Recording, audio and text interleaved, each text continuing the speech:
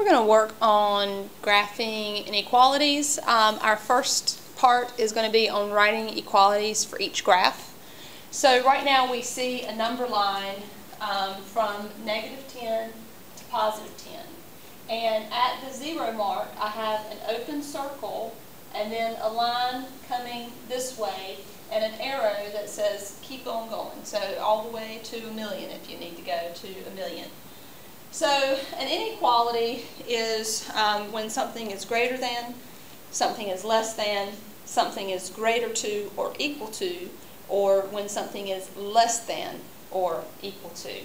And so when we read the line, we want to ask ourselves, is what is being graphed representing something that is greater than, something that is less than, something that is greater than or equal to, or something that is less than or equal to. And so it's all about reading the numbers in the direction. Typically when we see a number line, when we're moving toward the right, we're always getting bigger numbers, and as we move toward the left, we're always getting smaller numbers.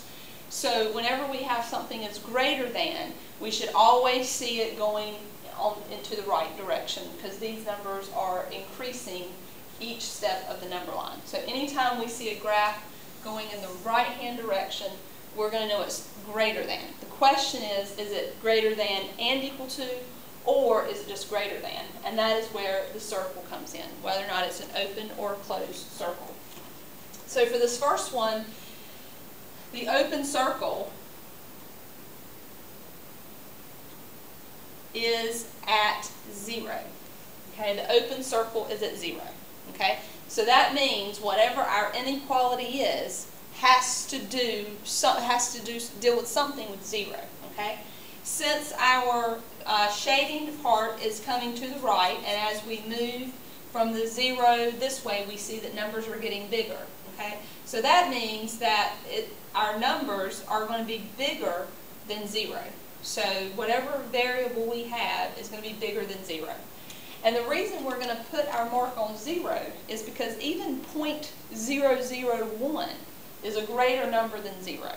So by saying x is greater than 0, we're saying that any number on this number line that is greater than 0. So we're going to circle the 0 so that we include all of the numbers in between our whole number 1. Okay. Let's look at a second example.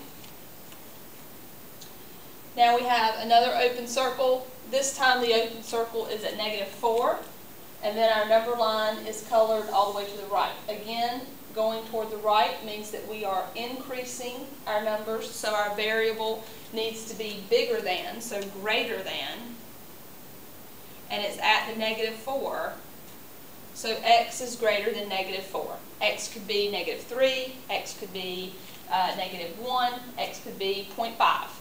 But either way, any value that you get for x needs to be greater than -4. Next example, now we have a closed circle. So if we notice here in this example, we had an open circle, so x was greater than -4.